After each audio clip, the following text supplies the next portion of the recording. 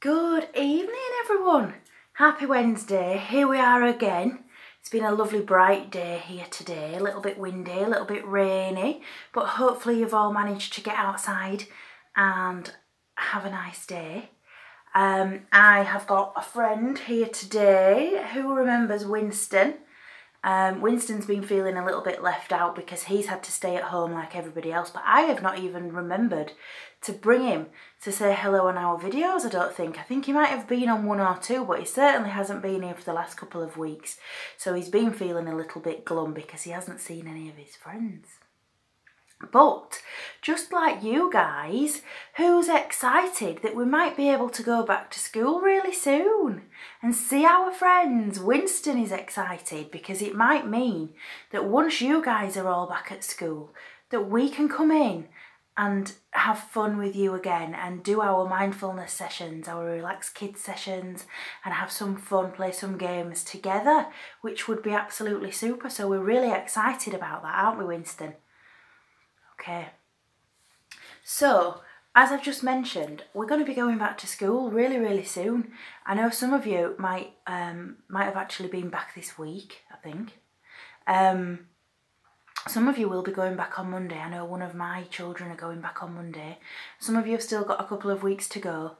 And I also know that you might be feeling really excited and really happy about going back to school, and that's fantastic. But you might also be feeling a little bit nervous.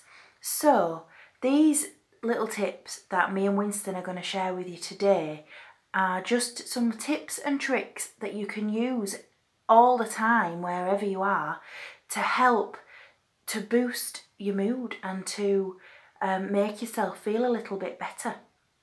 Okay, so the first thing that we're going to do is move our bodies, because when we move our bodies, it makes our mind feel different, and it makes so many other things in our body feel different.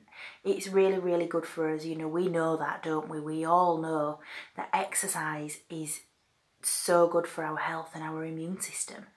So it's also good at boosting our mood and making us feel happier. And it can make us feel less nervous if we're nervous. It can also help us if we're feeling angry or frightened, because sometimes what's happening when we are feeling those things is that all those little bubbles of energy and feelings and nerves are fizzing around in our bodies, and they're just making us feel a little bit funny and not very good.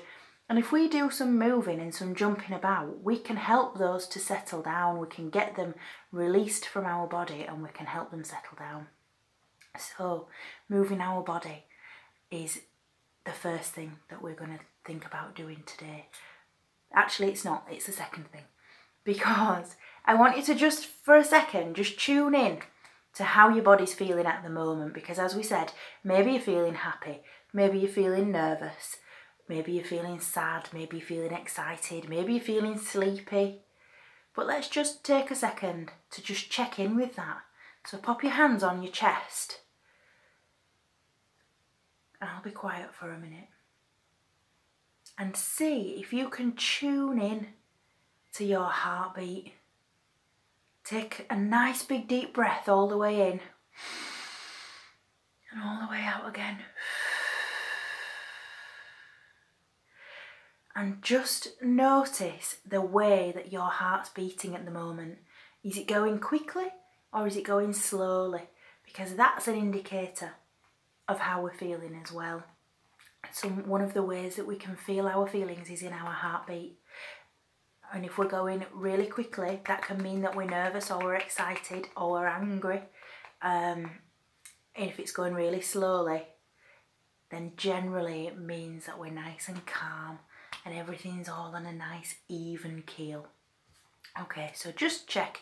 Doesn't matter whether it's going quick or whether it's going slow at the moment. No one is better than the other. There's no prizes for a quick heartbeat or a slow heartbeat, but just notice it and just tune in to where you are at the moment. Okay, and then we're just going to do some really simple movement. So the first thing I want you to do then is reach up really high Touch, see if you can touch the ceiling, touch the sky. Stretch your fingers out. Bring your arms out wide, really, really wide to the sides, as far as you can go. Stretch your legs out too. Stand up and stretch your legs out. And then I want you to bend down really low and touch your toes. Okay, have you got that? We're going to repeat that now. So we're going to reach up really, really high as you can get. Reach out wide to the sides. Bend down low and touch your toes. It's a bit like swimming, isn't it? Let's swim up, swim out and swim down. Who knows that song, that Baby Shark song? I'm not going to embarrass myself by singing it because I don't know all the words, but you guys can sing it if you want. So we're going to swim up, we're going to swim forwards and out, and we're going to swim down. And we're going to go up and forwards and down. Okay, so that's a really simple movement that you can do anywhere, and we've just done it. I've been sitting down, you might have got up, I don't know. The next thing we're going to do is experiment with the speed of our movements. So we can get up now if you want. I don't know whether I might disappear out of shot, that might be a good thing. We're going to go really, really, really, really, really quickly. Run as fast as you can on the spot. Run, run, run, run, run, run, run, run, run, really, really, really, really, really, really, really quickly. Quick as you can. Keep running, keep going, keep going, keep going, keep going, keep going, keep going. Stop.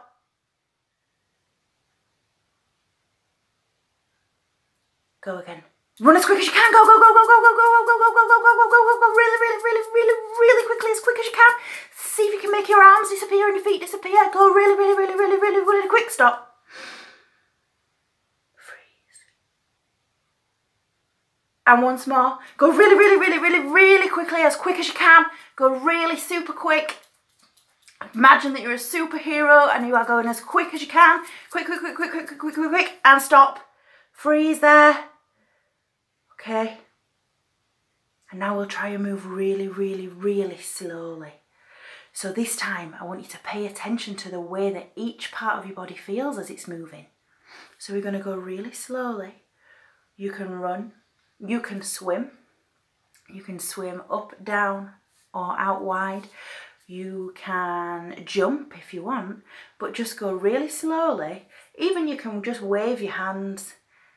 Go as slow as you can. And just pay attention to the way that each part of your body feels as it's moving. And can you feel the air against your skin? How does that feel? Is it warm? Is it cold? Can you feel the air going through your fingers? Try and close your hands and bring them up and down and out to the sides and see if you can trap the air.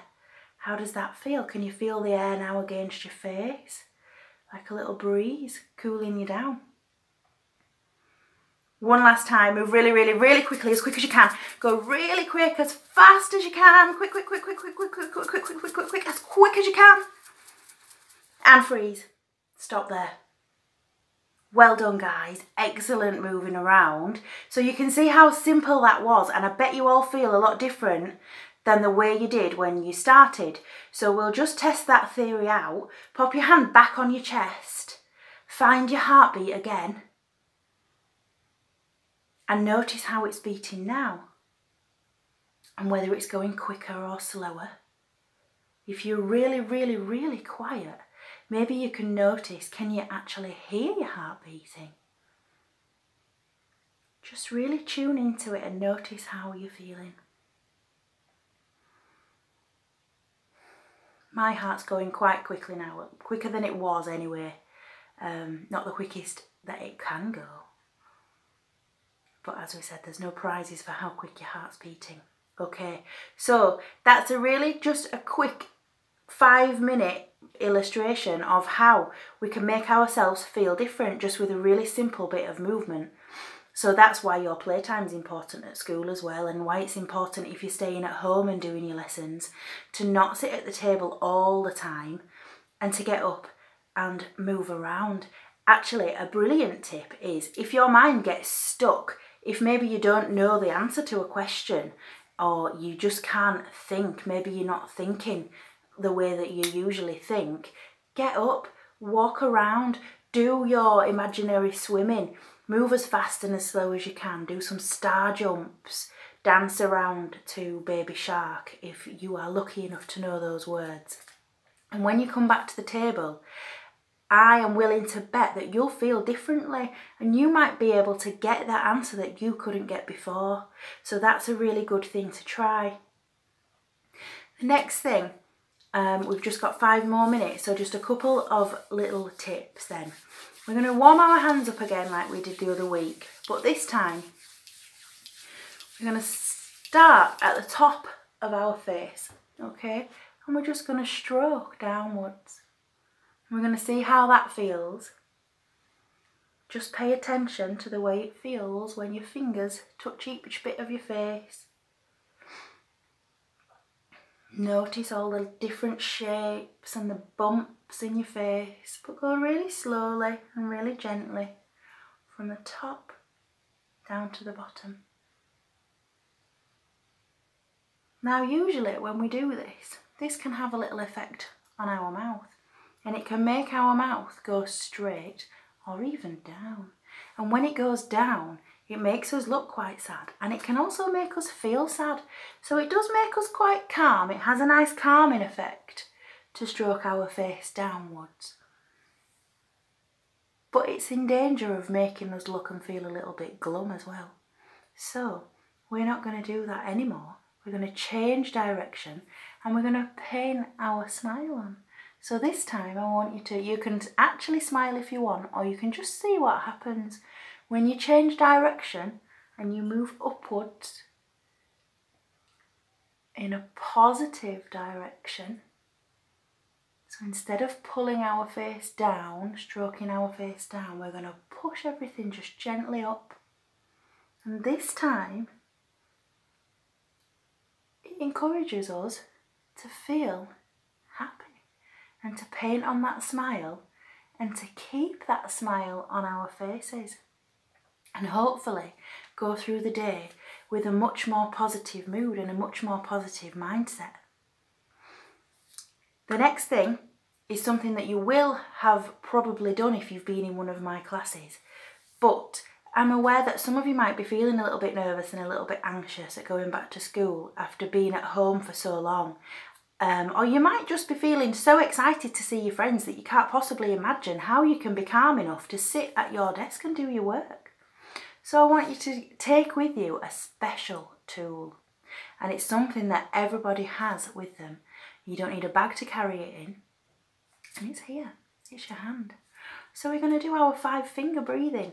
So at any time when you might be feeling a little bit too hyper or sad or anxious, then to calm ourselves down and make that heartbeat go a little bit more slowly and a little bit calmer, we're going to practice our 5-finger breathing. So hold out your hand nice and wide and begin at the base of your thumb, and we're going to trace each finger up and down. But as we trace it, we're going to breathe. So we're going to breathe all the way in as we go up our thumb, and when we get to the top, nice and slowly, we're going to go the other way and we're going to breathe out. Breathe in as we go up the next finger. We could pause at the top to slow it down even more. And then as we go down that finger, we're going to breathe out. You could pause at the bottom if you want. And we're going to breathe in as we go up the next finger. Pause at the top. And breathe that breath all the way out again.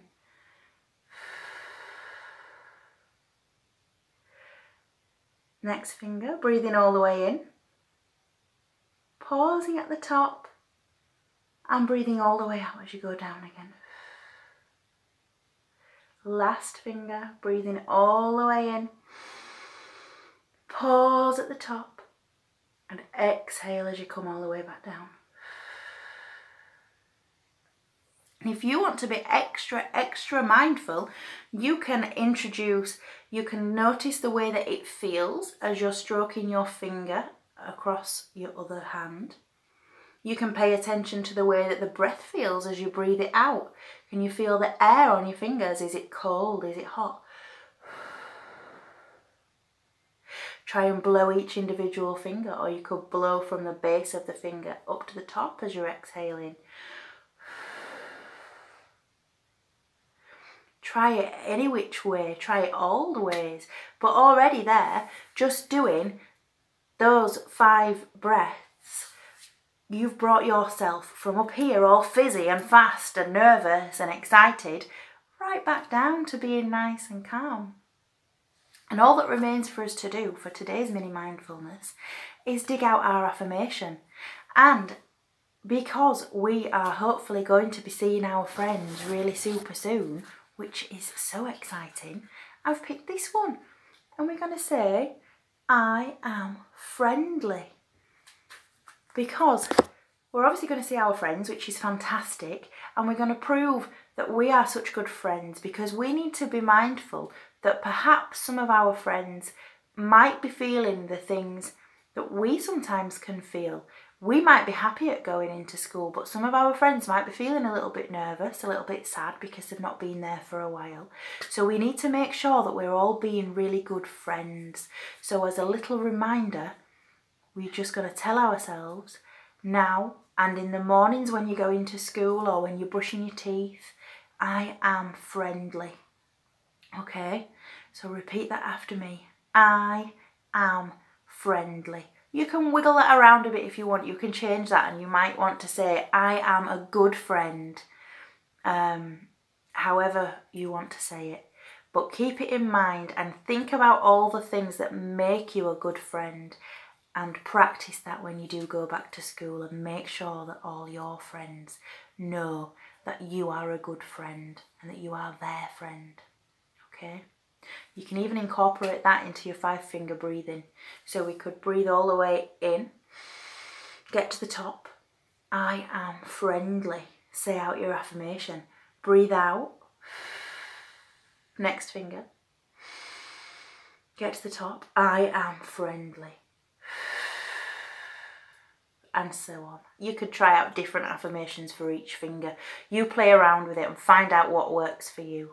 Let me know in the comments if you try it and if it works. Let me know how you're feeling about going back to school. We'll see you next Wednesday, me and Winston, for our final one of this series of mini mindfulness sessions. And you can let me know how you got on at school if you've gone back to school. I actually think next week we might have a little sensory treasure hunt as a treat for the last week.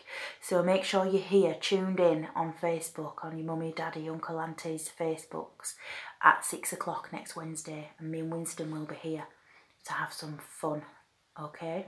So have a lovely rest of the evening.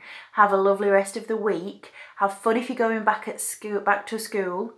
And have fun if you're not. Have fun at home. Keep working super, super hard. And remember to get up from the table and move your body to change your mind. Okay, guys? Bye.